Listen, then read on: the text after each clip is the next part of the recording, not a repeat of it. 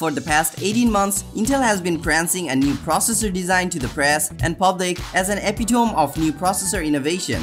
Codenamed as Lakefield chips, the new processors are called Intel Core processors with Intel Hybrid technology, which is mouthful. This new SoC debuts two major technologies on Intel's chipset, and in our today's video, we'll explain what Lakefield chips are and how Intel plans to thwart the looming threat of ARM CPUs taking over the laptop and portable PC market.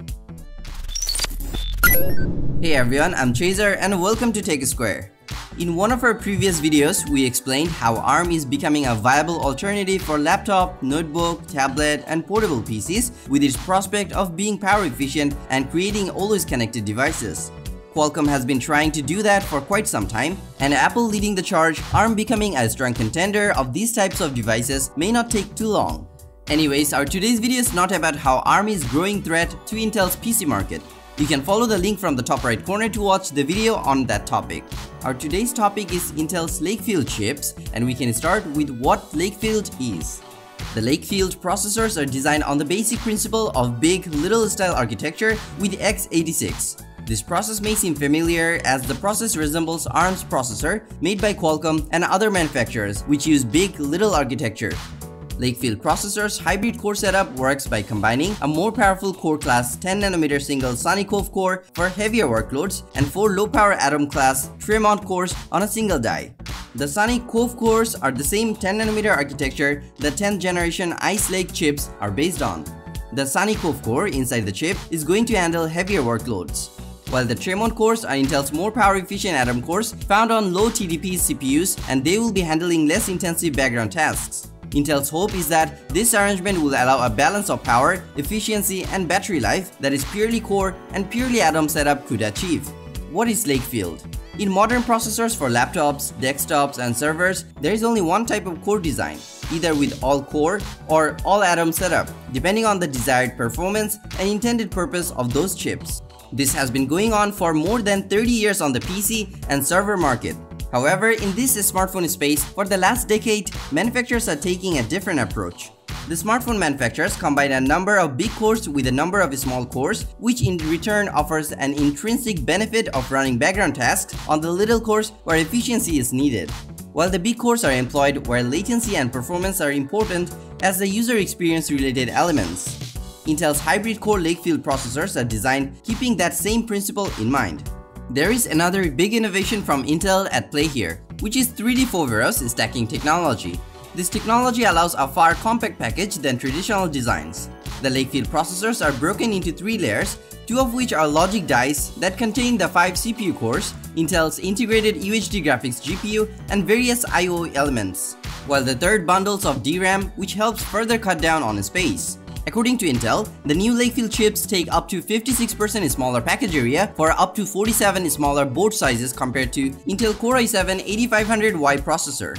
So in other words, the new Lakefield chips are intended to be Intel's best effort to face off ARM chipsets for ultra-portable laptop and tablet form factors. Now, all this in theory looks very promising, but the question remains if Lakefield processors really stand a chance against Qualcomm's processor. The new chips will be found on Intel's version of Galaxy Book S, which also had an ARM model powered by a Qualcomm Snapdragon 8CX. There is also foldable Lenovo ThinkPad X1 Fold and upcoming dual-screen Surface Neo. Thanks to Notebook Check, we have some idea about the performance of the Lakeview processors. The Galaxy Book S Intel Edition is equipped with the Lakefield Core i5-L16G7 processor. Intel combined a fast up to 3 GHz Sunny Cove core found on Ice Lake U-series CPUs with 4 up to 1.8 GHz Tremont Atom cores.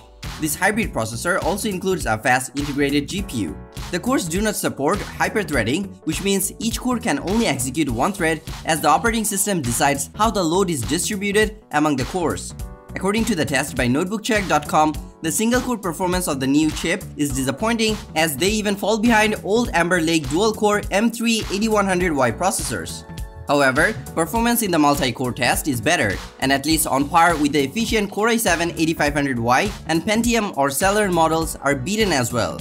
The graphics performance is much lower compared to a regular Iris Plus graphics G7 due to the lower clock of the iGPU and sits between the UHD graphics 615 and 620.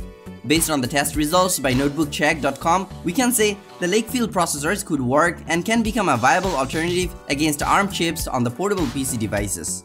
Its initial consumption measurements are low and the graphics performance is good considering the low TDP.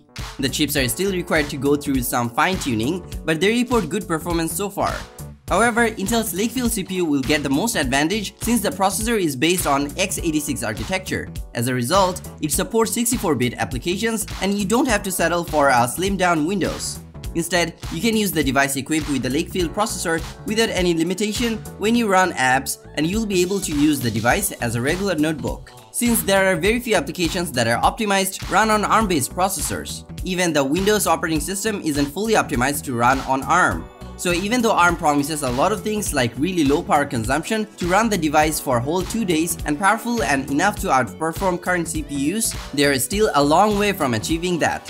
And even if they are successful in achieving that, app developers are also required to optimize their apps. This could take more time since there aren't a lot of users for ARM-based processors, and without a proper third-party app support, ARM won't be able to attract a lot of users, which could result into lower adoption rate for an ARM. Anyways, it is still too early to say which way the market is going to shift. Both platforms have their kinks and both show great promise. If Intel can switch to the smaller fabrication process and solve their production issues, then it would be easier for Intel to attract OEM partners and users to their new Lakefield processors. So that's all for today's video. If you liked the video, then hit the like and share it with your friends. Comment below to let us know your thoughts, consider subscribing to the channel for more videos like this, and press the bell icon to get notified for our future videos.